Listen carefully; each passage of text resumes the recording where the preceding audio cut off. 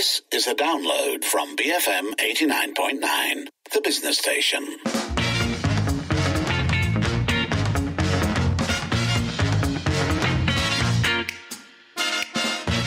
It is just about 5:07. You're listening to the Evening Edition with Lynn and Sharmilla. And, okay, so just to get right to it, right? The frankly embattled MACC chief, Tan Sri Azam Baki, has said that he's not going to resign and that the fate of his position is up to the Agong. So we wanted to take the opportunity to explore this relationship between public figures, controversy, and resignation. Yes, so if you somehow have missed it, just a quick primer on what happened.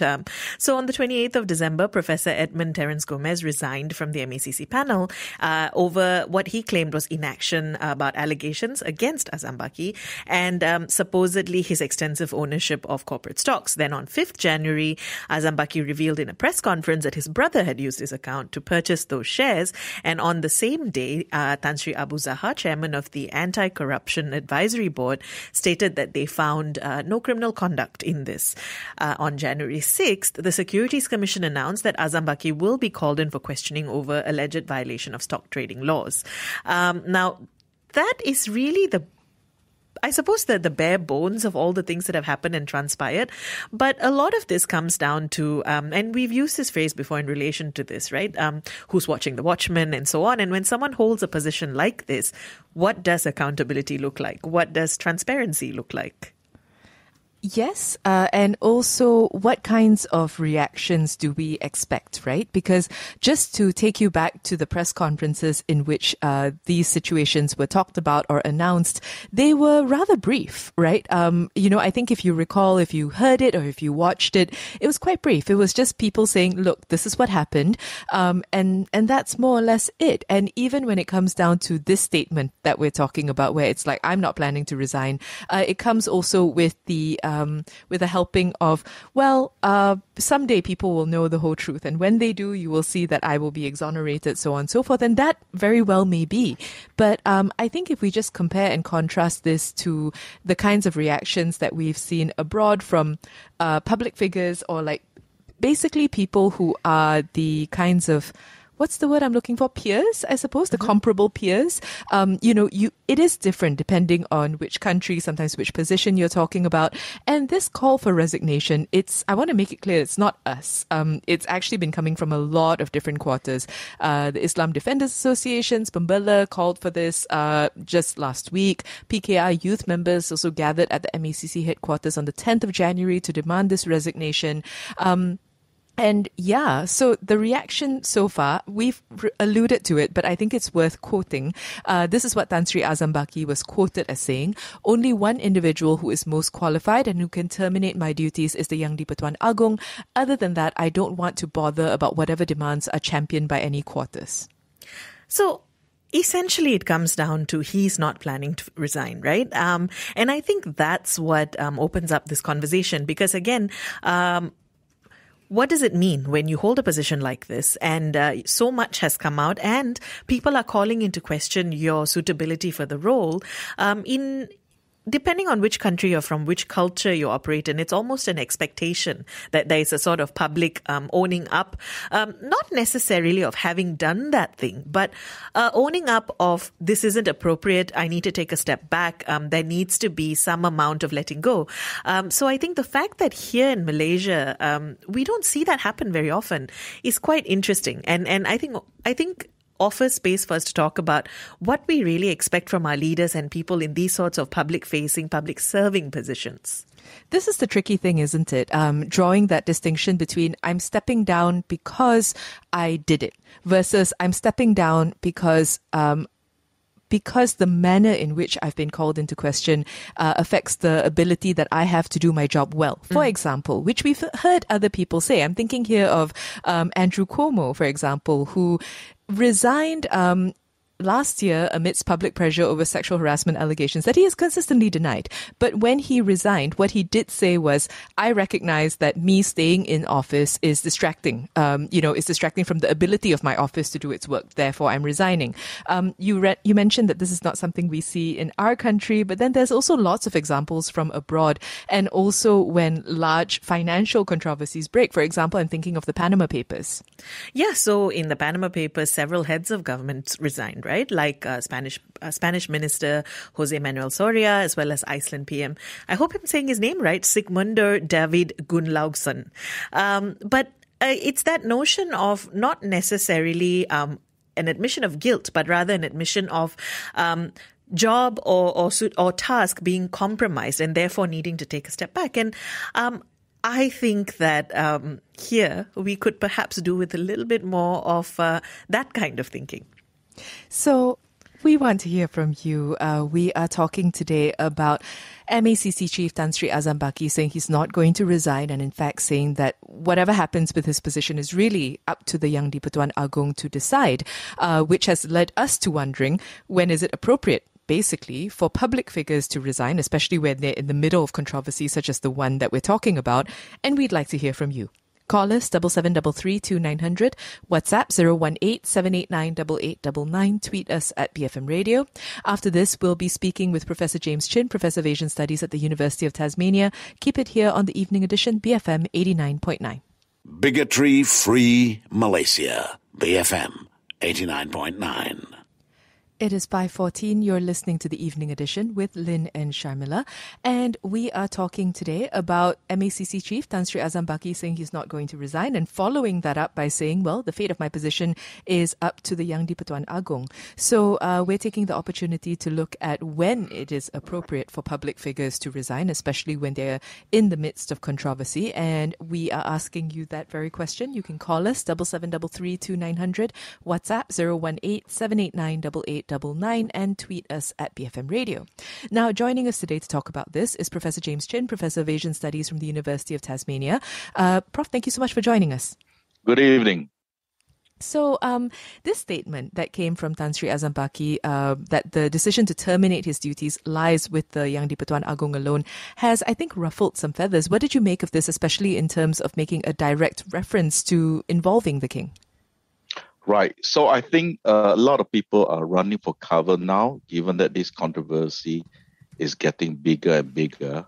So obviously, in the case of the commissioner, he is evoking the name of the king. Although we know that the king actually has nothing to do with this, the king actually appoints the person, like most constitutional office holders, he appoints the person based on the recommendation of the prime minister. So to me, right, it's a bit strange that he's using the name of the king to try to protect himself. It's sort of a way of telling his critics that, if you are not happy with me, instead of complaining to the politicians, why don't you complain to the king? I think for most of us, people in the middle class or people who knows how the system works, they won't take it very seriously. My take on the situation is that his position is untenable. It's really a question of when he will go. So the way it works in the Malaysian system is that if there is a big controversy, the government will not step in or do anything. They'll wait for a short time until everything calms down before they ask the person concerned to leave the position. Now, the reason why they won't step in suddenly and ask the person to go immediately is because they are afraid that it will set a precedence. And the next time there's another controversy or another, Twitter storm or Facebook storm or whatever, that they'll be forced to step in. So the Malaysian way is that the controversy will build up for a while. Then when it calms down, when everyone is sort of a cool off or move on to the next issue, then that person will be quietly asked to leave. And I expect this to happen in this situation as well. Can you give us an example? When have we seen public figures in Malaysia resign, especially when they're in a controversy? Yes, exactly. I mean, that's exactly my point. The fact that you can't remember, it supports my point that when the controversy dies down, when things are a bit quiet, then that person lives quietly. So it's a way of the political system protecting itself. But I think a far more important question is that why do these things keep happening to Malaysia?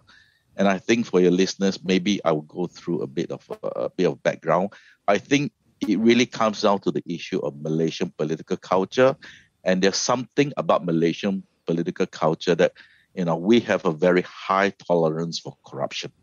So basically, one of the things you notice that even if you talk to the highly educated middle class, right, the assumption is that a successful politician is somebody with vast wealth who drives a Mercedes with drivers, bodyguard, and what sort have you. We never really ask what is the source of the wealth. I mean, one of the most interesting newspaper articles today is about a former politician. In fact, one of our former ambassadors who died in an accident. And now his family is fighting over his fortune of 2 billion ringgit. Now, you really have to ask, how is it possible that a politician can accumulate 2 billion ringgit? I mean, I could be wrong. He could be a fantastic stockbroker or stock picker. But I'm just saying it as an example of how we tend to associate wealth with politicians in this country. Now, you look at other countries, right? Countries like Japan, where they have very low levels of corruption, or if they get caught, they immediately are forced to resign. And the reason is because in that political culture, they have no tolerance for corruption, right? A lot of their people actually believe that corruption will affect the progress of the country. You contrast that with Malaysia, right? Everybody knows that, we even invented a term for it. We call it kopi O money. We even have a term to describe, it means that we have a very high tolerance for corruption, and that many of our voters or our political class believe that corruption is part and parcel of the system, and the state itself doesn't really enforce anti-corruption measures. I mean, you talk about the MACC, people keep thinking, I keep thinking, why do we put so much faith in MACC when all the other anti-corruption agencies before MACC were asked to do a makeover because there was a huge scandal? I mean, most people remember the National Bureau of Investigation, NBI, MACC predecessor. And also the other thing I always find interesting in Malaysian political culture is that we always think that politicians has a sense of entitlement. The moment you get to the top, you have this sense of entitlement that somehow the normal rules don't apply to you anymore. You can have a credit card, you can buy jewelry, you can have funny money appearing in your account, you can do whatever you want, this is all a sense of entitlement, and the system is such that the system support this very high tolerance of corruption because the people actually sort of accept it as part and parcel of the political system. And yet we know this is not true. For example, in Singapore, next door to us, very similar demography, very similar political culture, but they have a very low level for corruption. If there's any hint of corruption, that official is expected at the very least to step aside. But in Malaysia, we don't. Every time there's a hint of corruption, the official will fight back. And in this case, the most dangerous thing is not so much the accusation of corruption, it's the fact that the person concerned is actually going after the whistleblower. So comes back to what I said about high levels of tolerance of corruption. Because the whole idea of the Whistleblower Act is that, you encourage people to come out and report so that there can be some sort of investigation. But in the Malaysian case, right, you come out and report, for lack of a better word, you're going to hantam. And even if there's an investigation, the institution itself can't investigate itself. And even the investigation institution itself is mired in corruption. Because we know that, how should I put it, MACC has been involved in the defection of few politicians from one side to the other side with threats of persecution of corruption. So you see my point. Unfortunately, there's no good news, and I'm sure you regret inviting me to speak. Well, no, this is going to be my question, right? Whether there is any hope whatsoever that the way in which we relate to people of power or people in public serving positions has changed or will change. Because ultimately, I suppose, if we're talking about this issue of culture and acceptance, that it is also going to have to be on us in some ways to change the way we think about this. Exactly. So basically, the way I really want Malaysians to think about, and I'm really hoping that with the addition of 5 million young people coming into the political process, I really want Malaysians to understand that politicians are just like you and me. There's nothing special about them. Just because they make it to the very top, a member of the cabinet or whatever it is, you don't have to bend now, you don't have to kiss their hand. Just because they got a Tan Sri title, Dato Sri title, whatever, it doesn't mean that they are suddenly transformed into something else. They're just exactly like you and me. And this whole notion of politicians being a public service, in other words, they are there to run the country and hold our trust. It's not the other way around. And this is something that we really need to get the public to understand.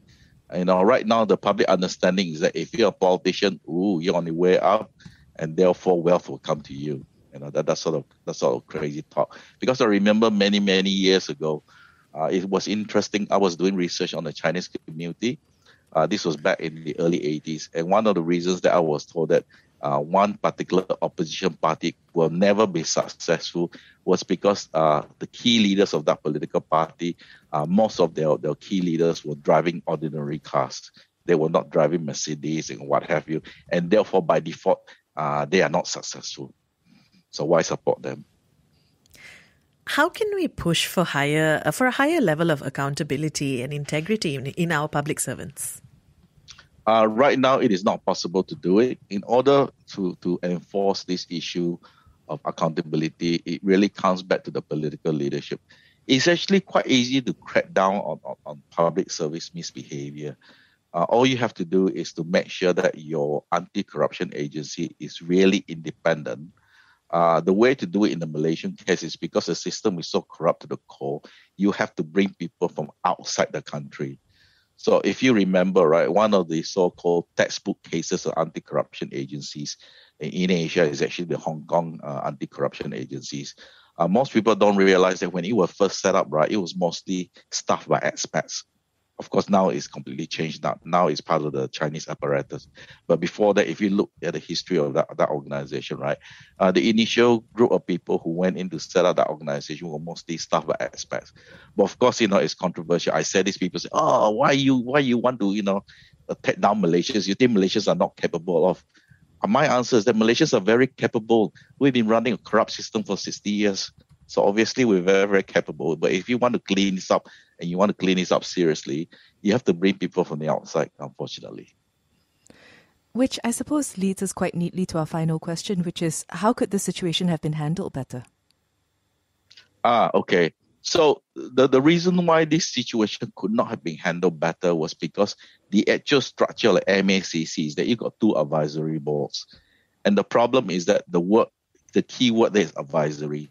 So everybody who sits on that board is really do not want to take a very strong stand on anything, because at the end of the day, they understand that their role is basically to advise.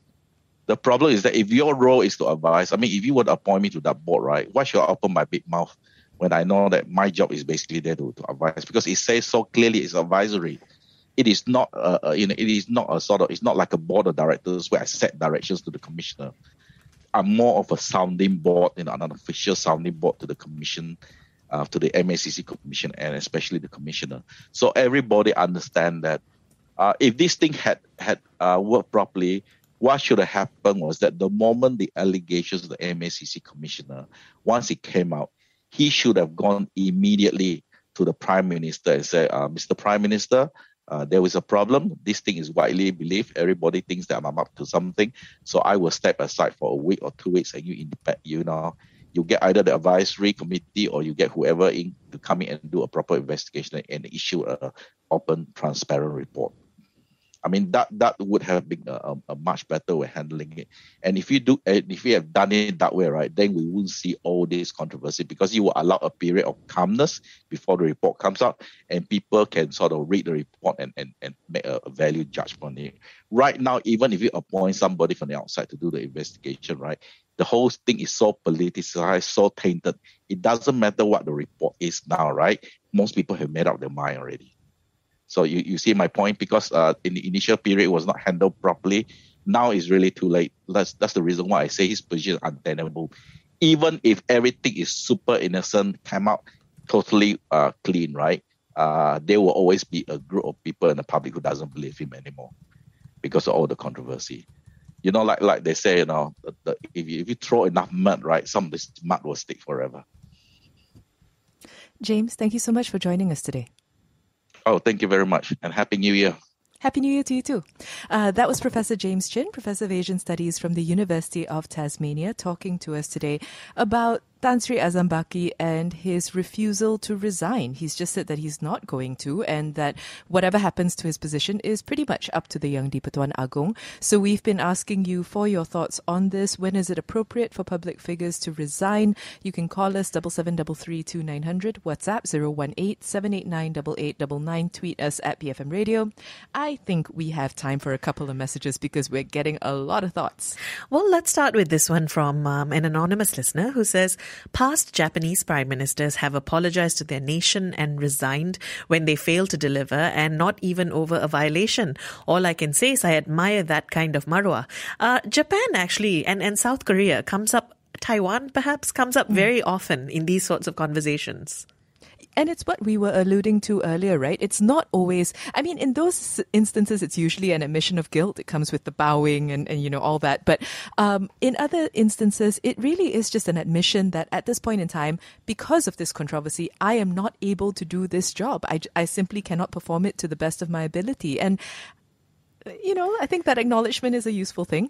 We also have Zulkifli pointing out a blast from the past saying, as I can recall, Chua Soy Lik admitted bravely, that was me in the video. I don't think I have any response to that, except he did indeed. He did indeed. And also, this is a name that comes up a lot in relation to being cool with taking the fall, I think is something that comes up. Anyway, we're asking you for your thoughts. When is it appropriate for public figures to resign? Because this is something that we see so incredibly rarely in our country. Let us know your thoughts. You can call us 77332900, WhatsApp 018-789-8899, tweet us at BFM Radio. Thank you for listening to this podcast. To find more great interviews, go to bfm.my, BFM 89.9, the business station.